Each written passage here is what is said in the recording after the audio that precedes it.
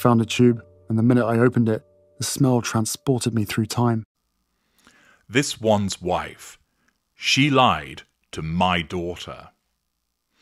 Hello, I'm H.G. Tudor.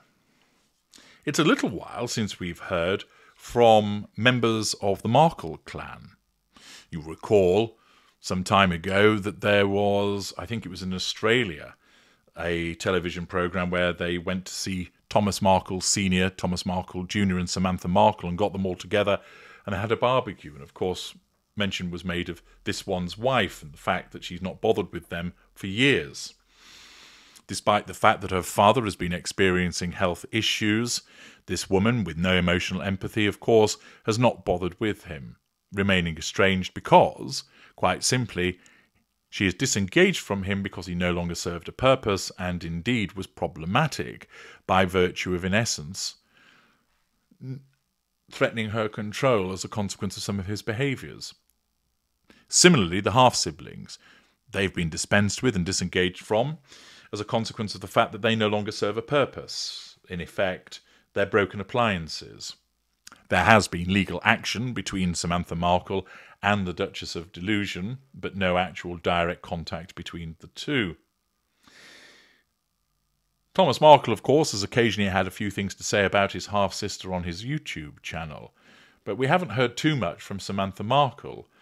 But she's popped up again with information provided by Aditi Srivastava in Hindustan Times. As ever, I'll leave it up to you to determine the veracity of the information, but the headline is, "This one's wife lied to my daughter. Half-sister accuses Duchess of misleading narrative about royal wedding." Well, what a surprise. A narcissist tells a lie. Who'd have thunk it? Now, of course, lies are not just the preserve of the narcissist. Every classification of person, empath, normal, narcissistic, or narcissist, will tell some porky pies. But narcissists are notorious for telling lies because of their reliance upon the truth, the half-truth, and nowhere near the truth as a means to manipulate.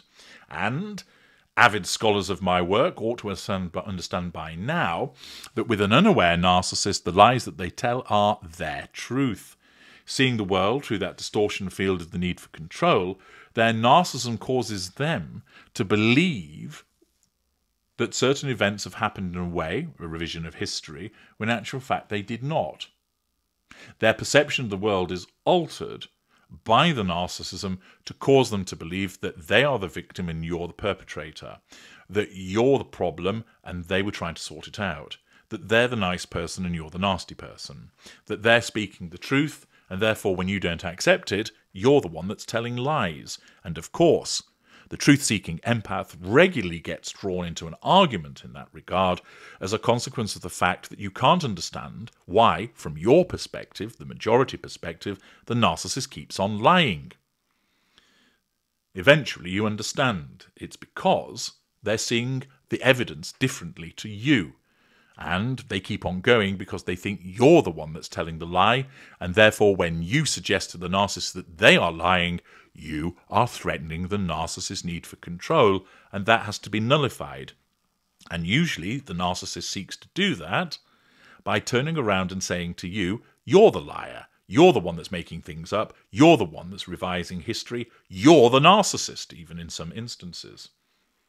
Thus, the narcissist, driven by that alternative view of reality coming through the distortion field, will often tell lies even though they believe they are the truth. Let's find out what Samantha Markle is referring to. The relationship, the report tells us, between this one's wife and her half-sister, Samantha Markle, remains strained. Samantha is now publicly stating that this one's wife lied to her daughter about the royal wedding, portraying her in a negative light. After alleging in a tell-all interview that the Duchess misled the public about their relationship and childhood, Samantha reiterated these accusations during an interview with Channel 7's Sunrise on Friday. It was really surprising to hear that there was a narrative spun that made Ashley feel like she was not invited because of something having to do with me, the 59-year-old stated, referring to the Duchess of Sussex.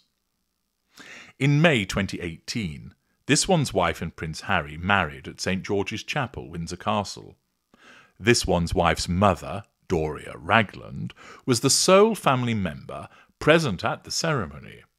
In 2023, Samantha revealed the Markle family surprised at not being invited. Initially, their father Thomas was invited to walk this one's wife down the aisle, but he suffered a heart attack just days before the wedding. Now, Samantha claims, I heard from a royal insider who knows that was up this one's wife, so this one's wife lied to my daughter, which made my daughter feel begrudging of me, she said in the interview. Samantha, a writer and screenwriter, has been critical of this one's wife since she began dating Prince Harry. The conflict grew when Samantha took legal action against this one's wife for making defamatory statements in an interview with Oprah Winfrey and the Netflix show. During these interviews, this one's wife referred to herself as the only child and hoped to have a sibling. Samantha's lawsuit challenged the accuracy of this one's wife's portrayal of their relationship and their father, stating that she lied, so neither she, Samantha, nor their father, Thomas Markle, could not interfere with or contradict the false narrative and fairy life story she concocted. In a fresh accusation, Samantha claims this one's wife lied to her daughter, leading her to believe that their absence from the wedding was Samantha's fault. I can see how my daughter would have felt, torn between the two and then feeling perhaps like she couldn't go to the wedding because of me, she added. Samantha went on to claim, that is not true, that is a lie. I found out that the royals didn't say that. This one's wife said that. She then lied to my daughter and made my daughter feel like it was something wrong with me that prevented her from going to the wedding. Later, Hale, the daughter of Samantha, shared her pain in the documentary, grasping the reasons behind the situation and regretting its effect on the bond with this one's wife. She believes her opportunity to join something significant was unfairly stripped from her, causing her emotional distress. Well, it strikes all of me that this is really something that ought to have been moved on from. It's years ago, and it strikes me as a bit of attention-seeking going on here nevertheless. However, is it a surprise to find that this one's wife may well have told a porcupine? No, it's not. Is it a surprise that this one's wife is engaged in some deception? No, it's not. It's a little strange that this is being mentioned now, albeit that's probably because Samantha Markle has only found out the information as of late and, suitably aggrieved, wants to make mention of this.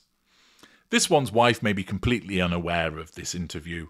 It might be the case that she doesn't take any interest in what her half-siblings have to say because she's disengaged from them. Instead, she's too busy being guest speaker on the New York Post below the line commentary.